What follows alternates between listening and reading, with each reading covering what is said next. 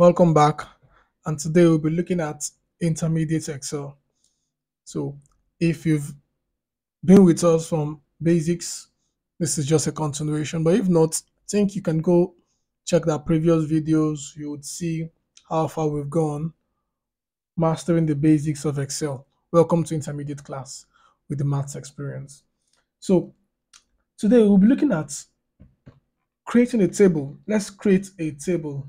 This is how far we've gone. So, let me just clear this. I don't need this anymore. In fact, I'm just gonna delete this so I have a brand new looking spreadsheet. So I'm going to create a table, and some of the information I need on my table is going to be the ID,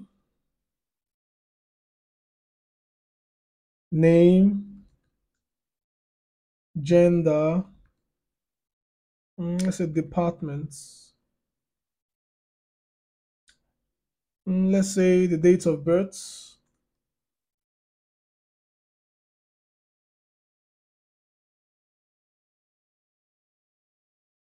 um, okay. So let's say the first person on our database has an ID, personal ID.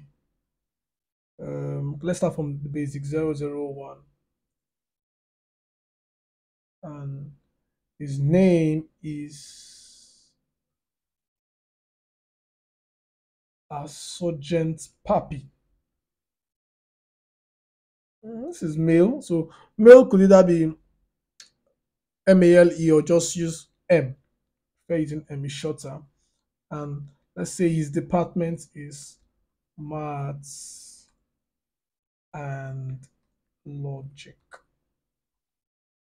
We double click here, it's going to stretch that. So let's give it a date of birth.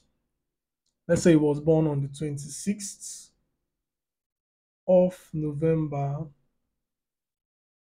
1993. Okay, let's make for the next person.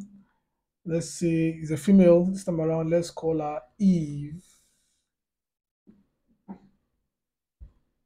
Nkechi, female, which is F.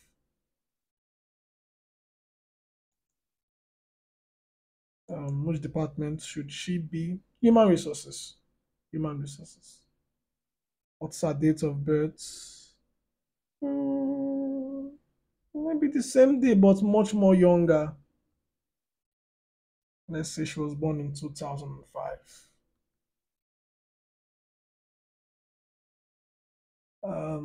Any information we can add here? Let's have someone else. Let's call this person Waubani Chijindu. This is male, and this one is an IT. Date of birth, say 23rd March. Which year? Let's say a year younger than Eve. Okay. Let's add let's add, where are they from? Country. And let's add the states they are from. So let's say our Sergeant Papi is from Nigeria, Eve Nkechi is from Canada, and Chijindu is from the UK. 9 states, say Oka, Canada, Ontario. And where does he live in the UK? Let's say England. England. So we have some data here, and we want to make this a table. So this is how we make these are data a table. We'll just select and then we format as a table. So we can make a choice from how we want it to feel. We can determine the aesthetics of the table here. And let's say we want to use this. Say yes.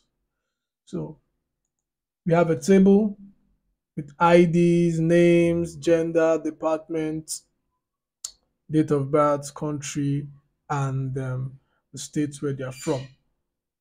Well, we can choose to insert. We can say, okay, right now we want to insert more rows below. So we have more rows.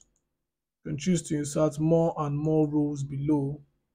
And then we can choose to, as if we want to have more people. So with that, we can have more names, more genders, more departments, dates of birth. So this is how we create a table using Excel. So if you like this video, please share, comment, subscribe, and then we'll see you in the next video. Thank you.